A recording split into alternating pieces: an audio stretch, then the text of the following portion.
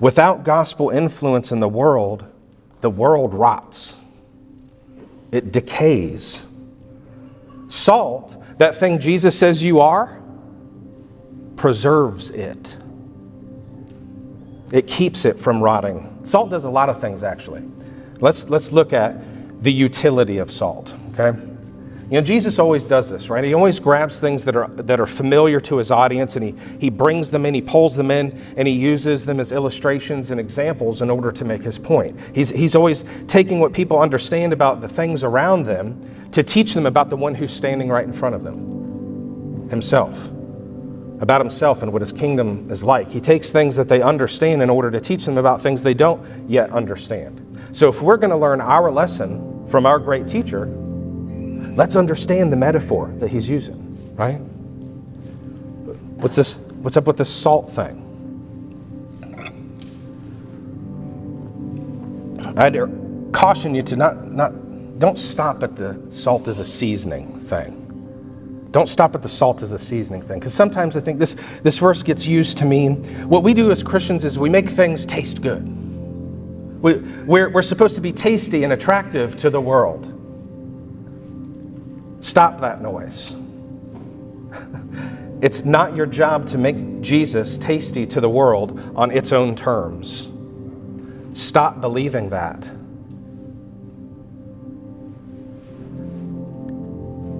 That's like catering to the fussy child at the dinner table playing with his peas.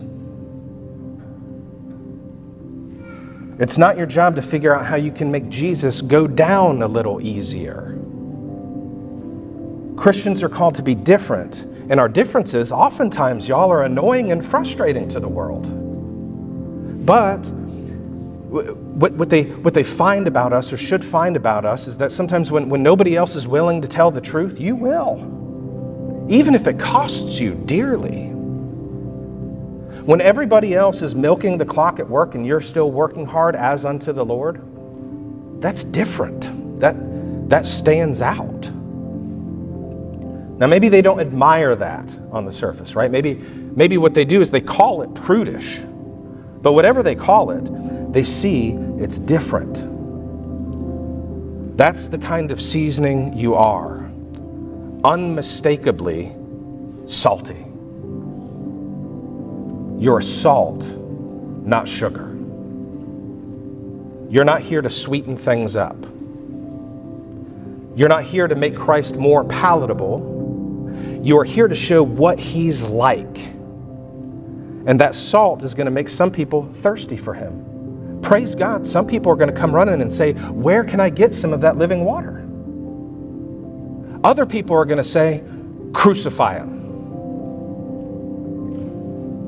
Here's the thing to remember about salt as a seasoning. It is a seasoning. It's one of the uses, right? It's one of the uses of salt. But here's what to remember about salt as a seasoning. It doesn't draw attention to itself. It draws attention to something else. The same is true of light, right? It doesn't draw attention to itself. It shines on what is to be seen. Salt brings out flavor. And so as far as salt as a seasoning goes, you don't make Christ taste better to the world. You bring out the flavor of Christ. Now look, some people don't like broccoli. And you just bringing more of the flavor out of broccoli is only going to intensify their dislike of it. Now you can smother it with cheese. You can smother it with cheese or something else so that the fussy child eats it, but that's not salt. Salt brings out the flavor of what's already there, and what is already there is enough. Christ and him crucified for the sins of man is enough. Some people won't like the way it tastes. Okay, but let's not stop at taste and seasoning, okay? What did Jesus' disciples think about when he uses this illustration? What did they think about when they heard about salt? What did they know about it? What was being communicated to them in that moment, and thereby communicated to us now, today, as his disciples today? We know today that salt does a lot of things. It removes rust, it puts out grease fires, it has healing properties, and some of that may have dawned on them too then. But they had other day-to-day uses of salt that might be kind of foreign to us. So let's look at this. Let's look at this verse is parallel in Luke chapter 14, where Jesus says, salt is good, but if salt has lost its taste, how shall its saltiness be restored? Similar to what he's saying here. Then he says, it is of no use either for the soil or for the manure pile. It's thrown away. He who has ears to hear, let him hear. So it's supposed to be good for the soil and for the manure pile. A key source of salt at this time would have been the Dead Sea, right? And so that when they scraped up and mined whatever salt was there, that wasn't like our refined iodized table salt with the little girl in the umbrella and it's raining salt on her, right? This was like a full spectrum salt. And one of the bits, one of the components that was there was something that we now call potash, that is used for fertilizer. Okay? It's interesting that we're the salt of the earth, and one of salt's uses is to benefit the soil itself. But what's more interesting is why. Fertilizer makes good things grow. That's what you do, salt of the earth. You make good things grow in the earth. Salt is apparently also good for the manure pile. Just, little gross here for a minute, but just real life for them back then. They didn't have toilets, right? Didn't have plumbing. And go and poop in your backyard, and then you would cover it with salt that would have been in some kind of sealed container there. It was a disinfectant to stop the spread of disease. So we have Jesus telling his disciples then and telling us now that we are something that helps good things grow and stops bad things from growing. Christians are supposed to be like that. Promote the growth of good things in the world and prevent the growth of bad things in the world. You are meant to be a difference because you are meant to make a difference. We grow good things and we stop bad things from growing. That's what salt does. It promotes the growth of decency and morality and gospel influence in the world, the honoring of God, the hallowing of his name in the earth, and love of his law. And it hinders the corruption of the world. Without salt, the world rots, as we said.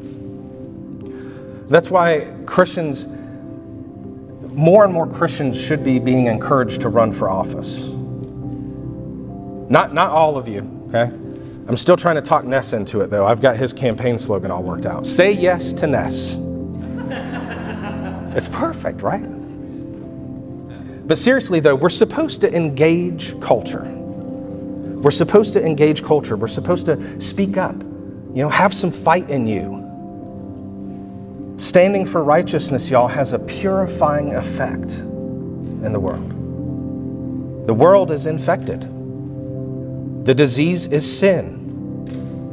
We bring healing to a world infected by sin as we reflect Christ to the world. Now, how does salt lose its saltiness? Jesus says something there, doesn't he? He's hinting at this idea of salt losing saltiness. There's only one way. By being corrupted by other things. That's how it loses its saltiness. But by not remaining different and distinct. See, salt is only useful if it's pure. It loses its function when it becomes corrupted by its environment. The quality of salt only degrades when something else taints it, when it loses its purity. Salt itself, as we've said already, it's a preservative. But what preserves it? What preserves the preservative? Purity. It only ever loses its quality when other stuff blends in with it. That's how salt loses its taste, its preservative qualities, its ability to make good things grow and to prevent the growth of bad things. Christians only influence the world if they're different from it. They only influence the world if they're different from it. And as I thought about this week, What is it? What is it that's creeping in? What is it that's creeping into the church that's costing us purity and potency? And I'll tell you, y'all, in a term, one of the biggest things that's blending in now and having us lose our saltiness, our sting, collectively as a church in North America, is secular humanistic thinking. Big crazy words, right? If you're not familiar with that term, I suggest you get familiar. I say that, and some of y'all know exactly what I'm talking about. Those of you that don't, I suggest you get familiar with secular humanistic thinking. It's not a boogeyman, y'all.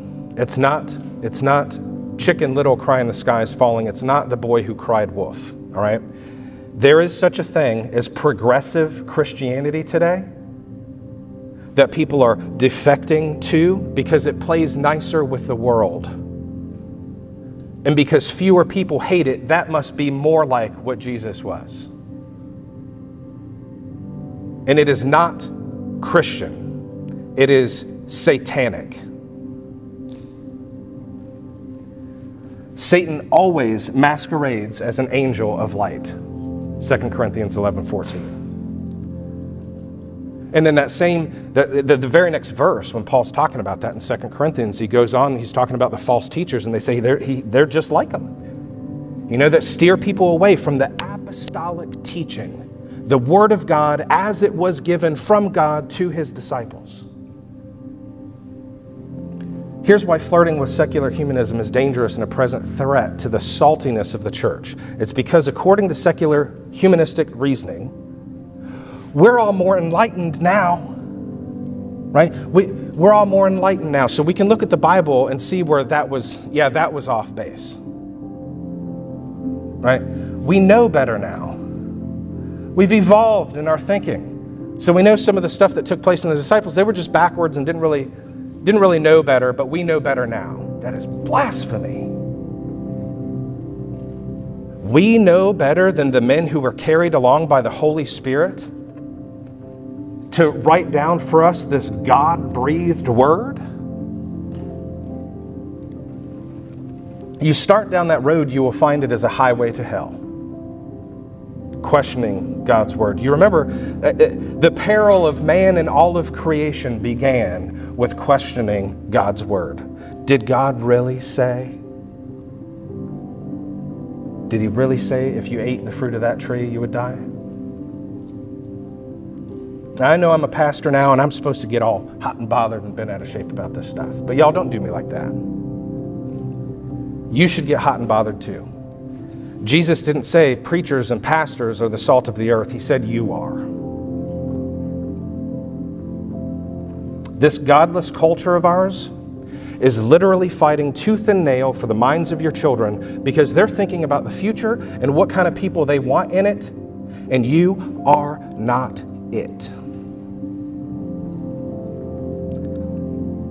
And they will make it as easy and as convenient and as comfortable as possible for you to let them disciple your children so that when you're dead, your God and His influence in the world dies with you.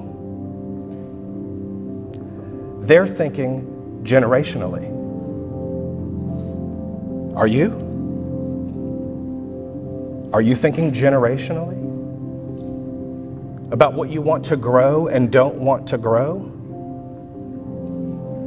You are the salt of the earth, Jesus says. You know, I've heard preachers and I've read commentators before that say something like, well, Jesus is teaching us here that He delights in using small and insignificant common things. And that's true, okay? He does do that. Not by might, not by power, but by my Spirit, says the Lord of hosts. You know, not many wise, not many noble, et cetera, right? But that's really missing something here. All of that is true.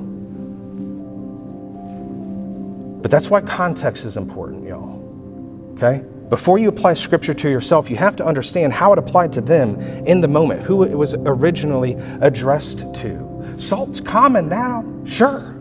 Wasn't then. Not to them. It was extremely valuable.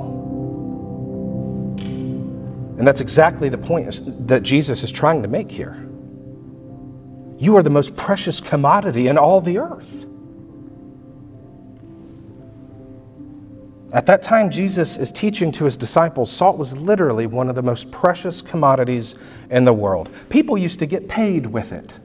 It was a form of currency. Roman soldiers, as a matter of fact, were paid in salt. And that's where we get our saying too, isn't it? You know, he's not worth his salt.